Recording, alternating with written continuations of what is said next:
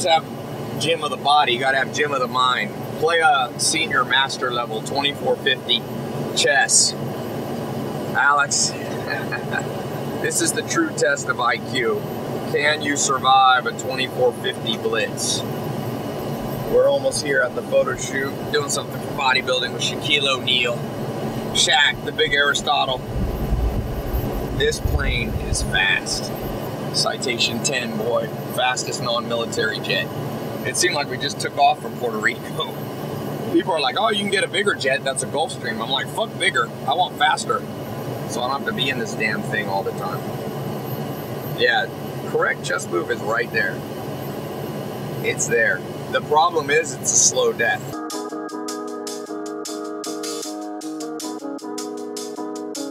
Speaking of chess, if you look at the Stanford Binet IQ test, which is kind of the standard built by a guy named Alfred Binet 100 years ago, you have really two aspects to it, but you could add a third to traditional IQ. There's also emotional EQ, which is a separate subset, artistic, physical IQ, but you have what's called spatial IQ. Those are people who can become a chess master, generally have extremely high spatial IQ. You have verbal IQ, and then you can throw in mathematical IQ, which is, Alex has very high mathematical IQ. Spatial, though, to be able to rotate things is a whole nother universe. If you look at like Mensa, which is the high IQ society, they talk a lot about this in their they have a magazine they put out, but it's a tricky one. It's kind of like in business, people go, how high should you dream? Well, everybody's constrained by some things you're born with. We're going right now to do a shoot with Shaquille O'Neal. He's 7'2", had those genetics. Not everybody, even if you eat your protein, you ain't gonna be 7'2". Height is highly heritable. It's like correlations like 0.8 or plus from your family. So in business, you also have max constraints. People like Jeff Bezos, this guy was built for business. He has a combination of you know, spatial, mathematical, verbal, and other skills that allows him to become a centibillionaire. And not everybody has that, and that's okay. Just like LeBron James or Ronaldo on the physical IQ scale are off the charts. Some people have vocal singing. So you can't listen to what people say that you can be anything you want to be. Yeah, you could be a chess player, but you can't just be a grandmaster. Yeah, you could be a singer in the shower, but not everybody. So it's a very narcissistic thing in the modern world that you can just be anything you put your mind to. Bullshit.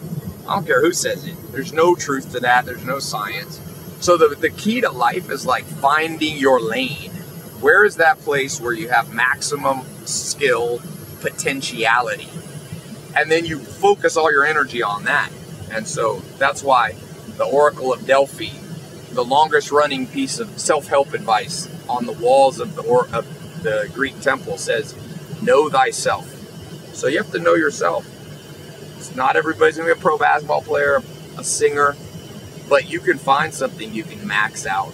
You know, my grandfather, I always knew I could not be as good as him at chess. He had massive spatial IQ. He could remember the rotation of 3 boards, 3 chess masters playing against him. That's something you're born with. You can't develop that. I mean, no people argue and say you can develop it. But if you put equal time into it against somebody who has natural capacity and puts equal intensity, you'll lose. So it's better, a good business person's like a general. You gotta retreat from the battlefronts where you could lose. Because you don't know, yeah, theoretically you could win, but you only have 1 life. So if you lose on the battlefield, it's game over. If you go after the wrong fucking career and you lose, you only have 1 prime of your life, prime money-making years. So it's a matter of a battlefield general going, hey, I can win on that hill. Retreat and regroup and reinforce the hill you can win on. Everybody can win on a hill.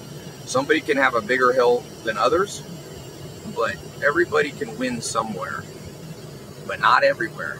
And that's the narcissism, to think you can win everywhere. No, don't be an IQ narcissist or an aptitude narcissist. Or in my life, they always doubt me until I'm the biggest in the fucking game. Then they're like, I don't doubt you anymore. Just wait. With this e-com thing, we'll be the kings of the universe. I should text you through that. It's very binary. People completely doubt you until all of a sudden you're the biggest in the world, and they go, ah. No, but I'm saying there's no transition. Yeah. I remember when I started doing my social media, I think it was 2012, and I got these big forum guys in San Diego, like just randomly started posting like all this hate.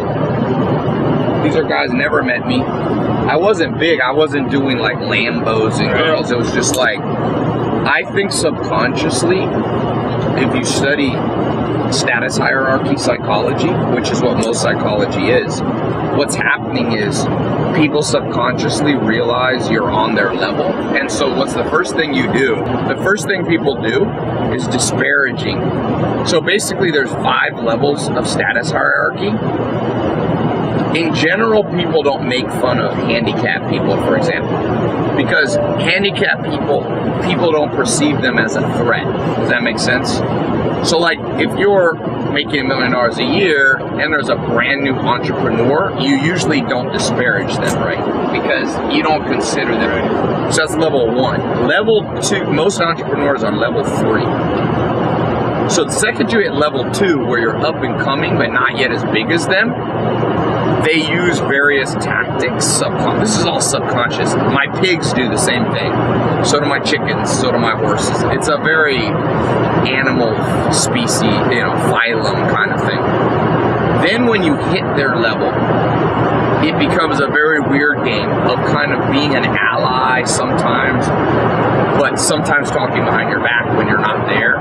When you go one level above them, then people try to pull you back, and they use different tactics. So that's where you don't want to confront somebody who's stronger than you head on, so you use a lot of behind the scenes tactics.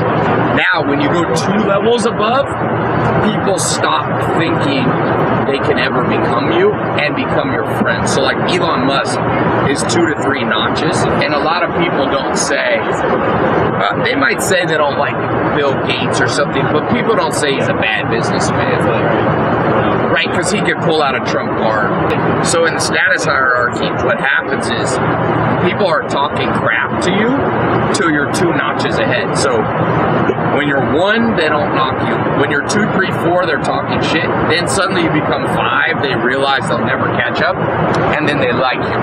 And that's what I was saying. So weird. You think about it. Dude, my pigs and chickens. I've gone to another level of psychology. I used to be interested in psychology. Now I'm just a biologist, which is the next level. So Homo sapiens are just a slightly different version of my pigs and chickens and horses. The older I get, the more experience I get, the level of uniqueness of humans has gone down to almost 0. I used to be like, but humans are extra smart. And I'm like, nah, not anymore. I used to think that. I also met Robert Trivers, who's like the #1 living biologist from Harvard. He's considered the father of modern biology. And I started talking to him one-on-one. That dude doesn't give a shit about Homo sapiens. It's hard to talk to him about humans because he just brings it back to like the species level, the family level, the phylum level. There's no kind of like, oh, okay, Homo sapien. He doesn't find Homo sapiens interesting, really.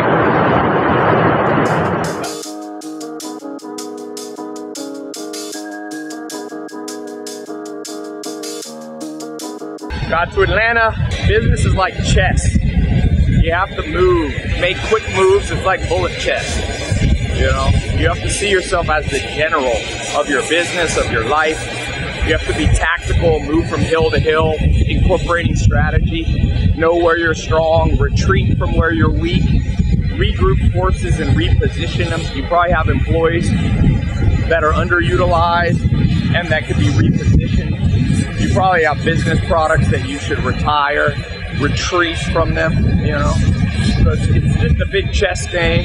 Really though, business, more than just chess, because chess is pretty much all skill.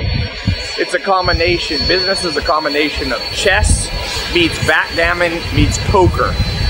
So chess is pure skill. That's the skill element of business.